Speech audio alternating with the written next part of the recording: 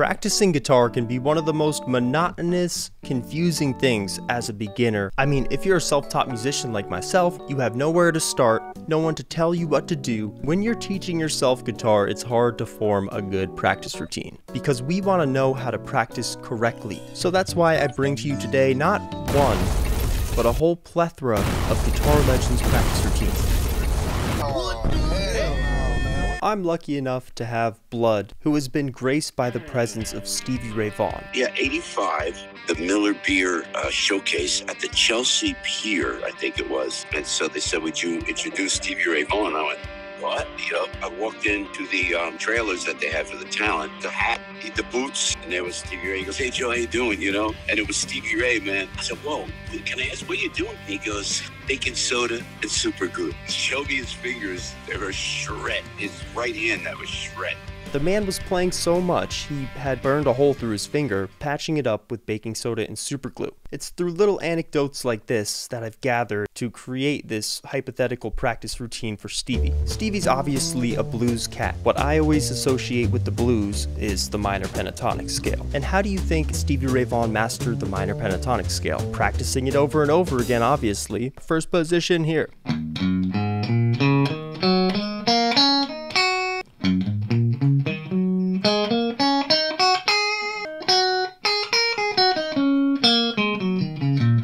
I mean, I know you're classic, but I've never sat down and fleshed out all the different positions. I mean, it's not that hard. Feeling very confident that I'd be able to breeze right through this process, I continued forward.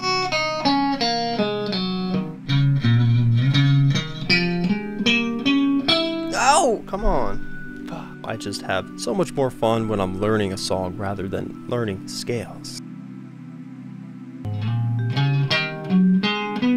Oh, okay, hold on. Oh my gosh, I gotta keep my head here. I try to play that routine 5 times in a row perfectly. If I mess up, I start back at take number 1. It's kind of insanity.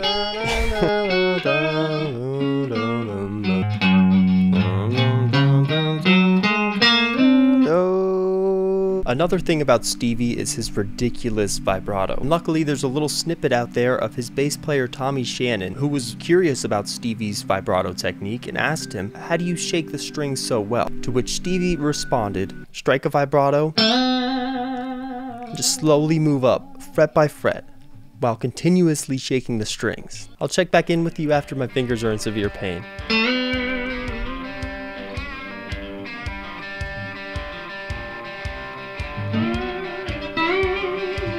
Start on the thick low E string. Once I'd reached the top of the neck with that string, it was on to the A string, and then the D, G, B, and E, and gradually shake my way up to the top.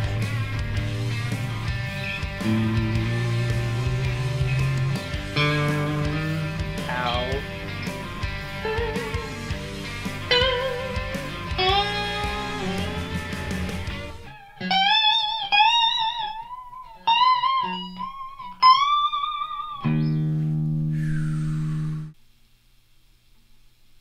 These lower strings are like lifting 20-pound dumbbells, you know, like super heavy. And then when I get to the higher strings, like the G string, it's like a nice 5-pound weight. Ah! Ow. Right here, dude, it's not a good feeling. But what I noticed is I was building strength in my left hand. My vibrato wasn't only getting stronger, it was getting easier to bend the lighter gauge strings. Alright, this is my vibrato after the whole routine.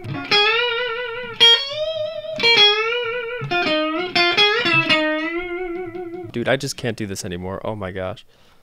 Nah, I don't recommend this one at home. I wanted to nail Stevie's practice routine as close as I could. So for my next chapter of practice, I'm gonna pick the brain of Stevie Ray Vaughan through this one lesson video. Alright, so right off the bat, Stevie breaks into Hideaway by Freddie King.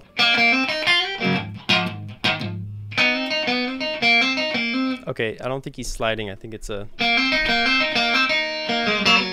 Freddie King, B.B. King, Albert King. Through these blues cats, Stevie came up with the saying that you gotta play like you're breaking out of jail. I was getting a glimpse into the mind of Stevie Ray Vaughan. He's got that typical shuffle down to a T, man. What helps with that is really getting those open strings in there. So you got like a typical E chord shape here.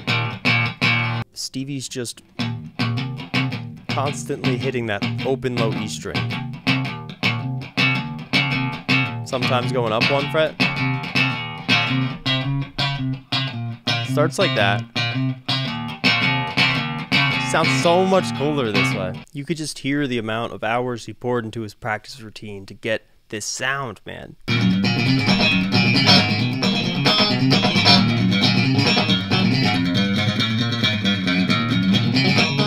So instead of doing your little cowboy thing here, Stevie's going on crack a little bit. He's playing the blues with like a paradiddle rhythm in his right hand. Between every chord change, he's going a little rake, open rake there. Stevie was a skilled palm muter, or really a finger muter. Let me show you. Say we're vamping on an E7 chord.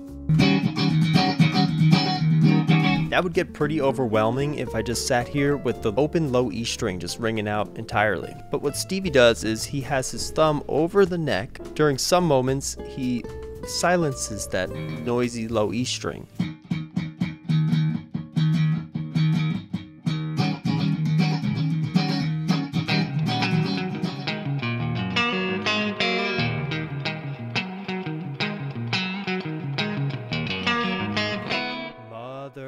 I just can't do it. My fingers will never be as strong as Stevie Ray Vaughan. 2 words. Baking soda and super glue. But no, not like that. Like this, on your fingers. Yeehaw. This. Yeehaw. This. Yeehaw.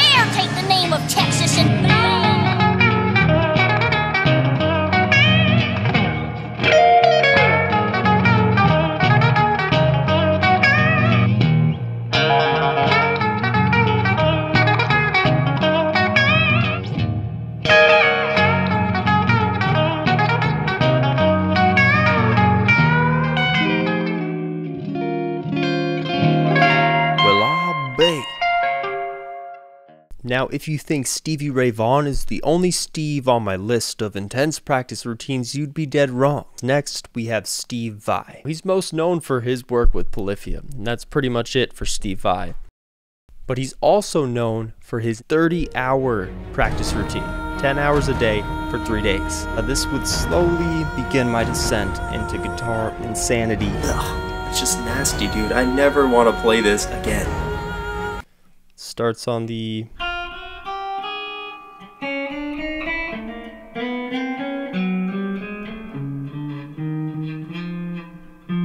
Remember earlier how I said I don't like playing scales? Well, this 30-hour routine is literally just that. I'm really hating my life right about now. And then we go to the 2nd fret.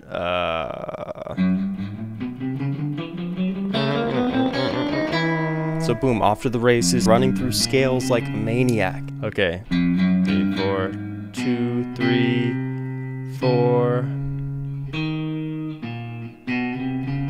I'm hoping that my brain picks up on these patterns because right now it just feels like nonsense. Nonsense. It was Joe Satriani who said, your brain can only handle about an hour of information at a time. After that, it says, enough. After about an hour, I called it for the night. I woke up the next day dreading what was to come. Like what? As soon as you start. Here we go.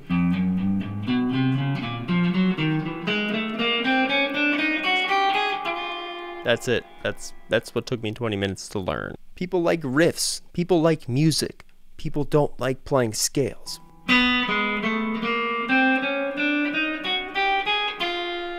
Okay, moving on. But you have to keep in mind the times. It's 2004. People want to play fast.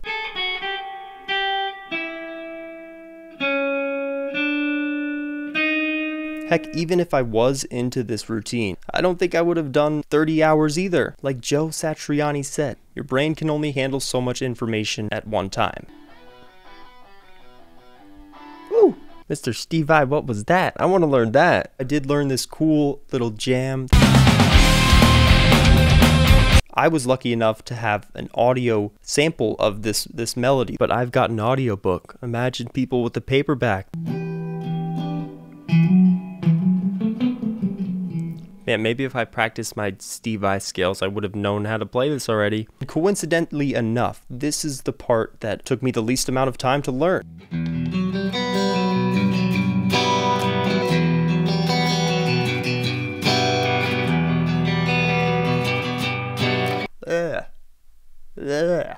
For a player like Steve Vai, it makes sense that his practice routine would be mostly scales, but imagine you're a single guitar player in your room practicing scales over and over again. It's the most unmotivating thing I think I've ever witnessed. I mean, how are you supposed to take this to a blues jam? If you want to keep playing guitar, do not purchase this book.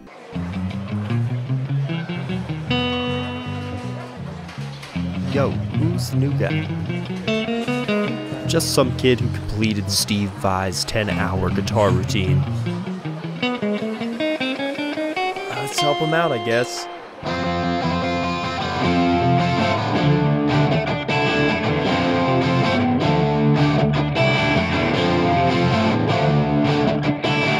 Steve Vai taught me this one.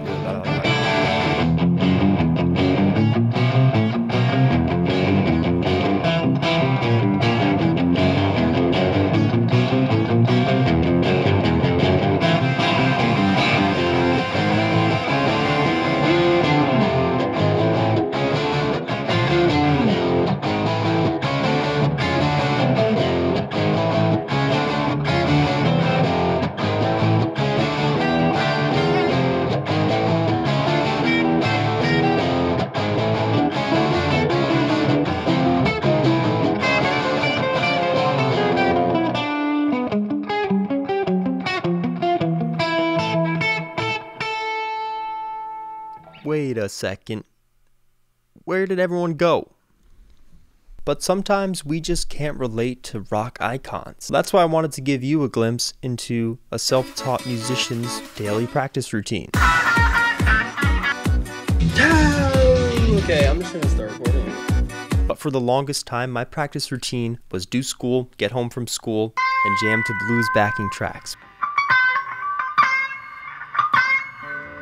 And it was a harsh reality to find out I wasn't improving at all by doing this every day. It snapped in my head that being uncomfortable is a good thing. But yeah, overall, it boils down to 3 subjects. Stepping outside of your comfort zone, going the extra mile, find a riff that tickles your eardrum. And then 2 is enjoyment. Sometimes you just gotta play what you're feeling and hear. And then number 3 is consistency. Make sure to fit in at least an hour of playing a day. In my eyes, any amount of time playing is time spent getting better. It's almost like a Lego set. You start from nothing, but then you start to see this beautiful structure form right before your eyes. And I have a dear friend who was always so curious about my ability to solo and create melodies on the spot. Sometimes he'll ask, have you practiced scales? Are you using music theory to come up with this improvisation? It took me hopping on YouTube every day, sifting out new players and new riffs to build this massive repertoire. The improvisation of it all comes from listening to a lot of music. But after a certain amount of time of practicing every day, that improvisational skill just appeared one day. To put the nail in the coffin here, I have to stress playing live. Practicing off of YouTube every day will form this echo chamber. Once you play out, you'll get a broader scale of how things work. You know, concerts included. Go catch a show every now and then. But over any of that, I think you should just enjoy yourself. If you're not digging something, then don't do it.